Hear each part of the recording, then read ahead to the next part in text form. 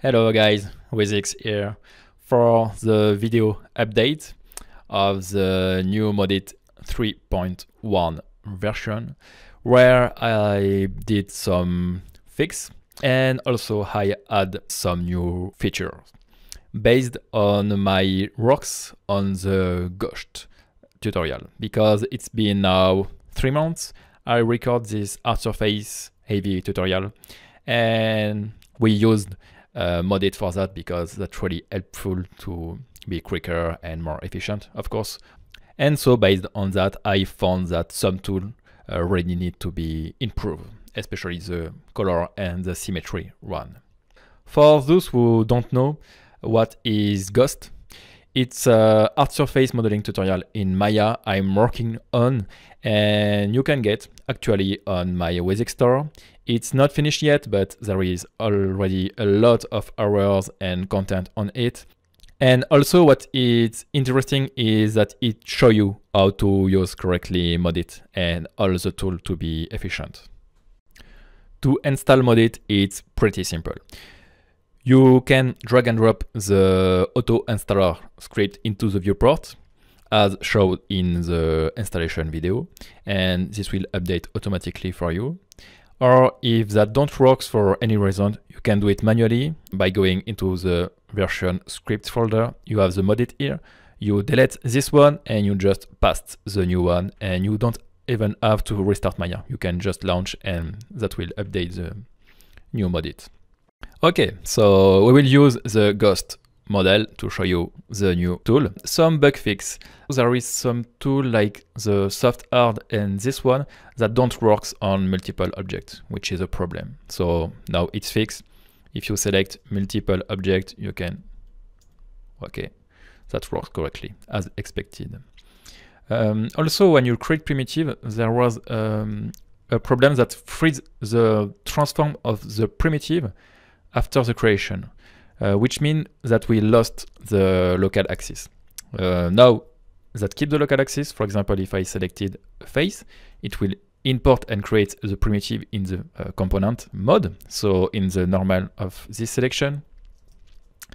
Okay, and as you can see, that keep the local axis, which is what we expected.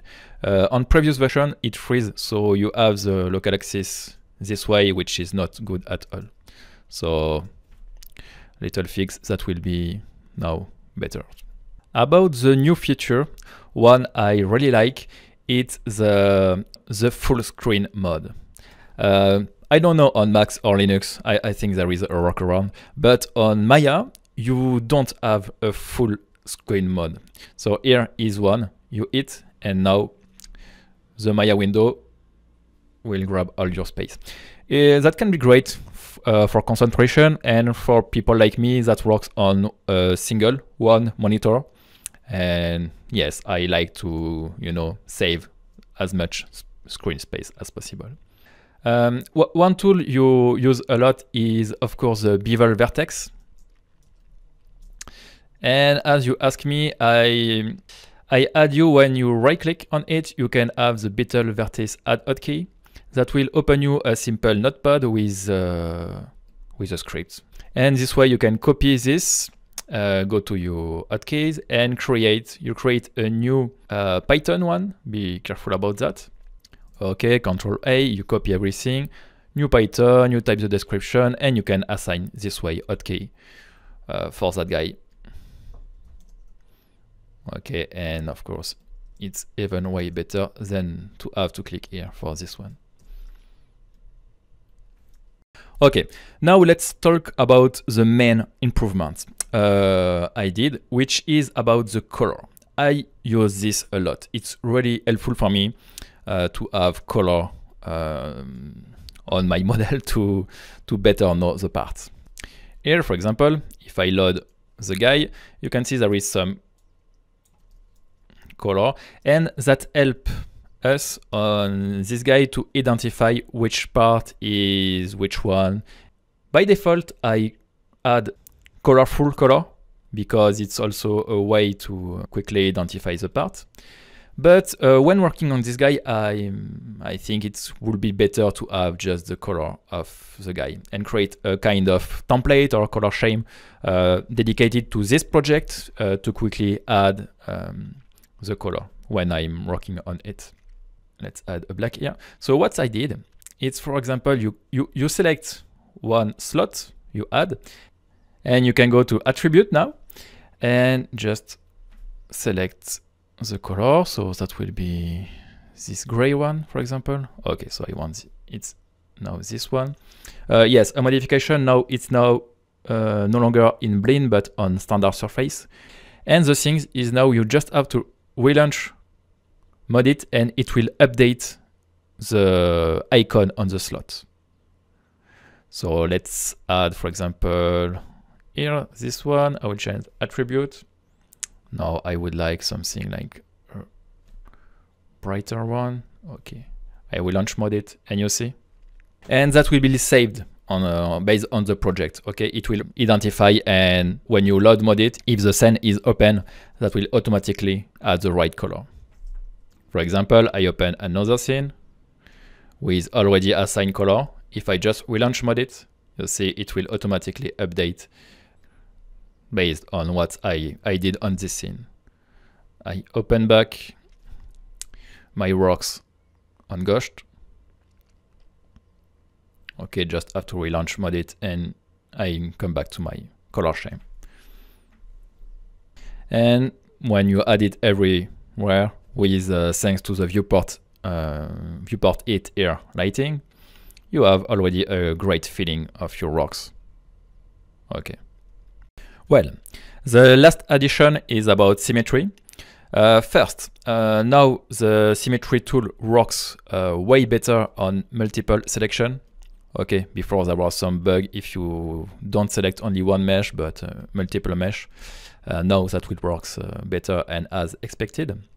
And also I had an instance mode.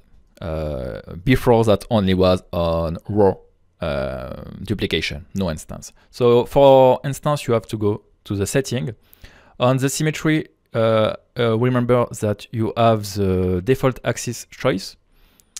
You know, when you right click on here, you can choose the axis, but if you work on a project like this one, you saw I want to flip, this guy is flip on X axis. So I just come here, I set it on X, and I don't have to right click. I just have to one click and ModIt no, it's on this axis by default. Great. So yes, you have the instance mode. So by default is off. So that will just bake on not instance. And if you check it, you select something and you flip, it's in instance. And when it's done, I add this new button, which is for bake instance. So I will select the group and bake instance. So yes, bake instance will delete the duplication instance. So let's say just for rocks and one you want to clean, you bake and you copy without instance or something like that. Be careful when you want to use this guy. You can't use it, for example, on just this mesh. That will not work because you have to bake instance at the level you create the instance. So for me, as you saw, I create this instance at this group level. So I have to well select this level and now I can bake instance correctly. If I'm just selected this cable, okay, I duplicated, okay, and I can select this and bake instance. So yes, be careful about that. And if I want this guy to not be to now be flip and in row, just come here and it's okay. Well, so I hope you will like all these little improvements, and I will continue to improve ModIt. Feel free to ask on the Discord if you have idea or requests for tools. And yes, I hope you will like Ghost too, and the using of ModIt in this guy is absolutely crazy and help a lot to create this.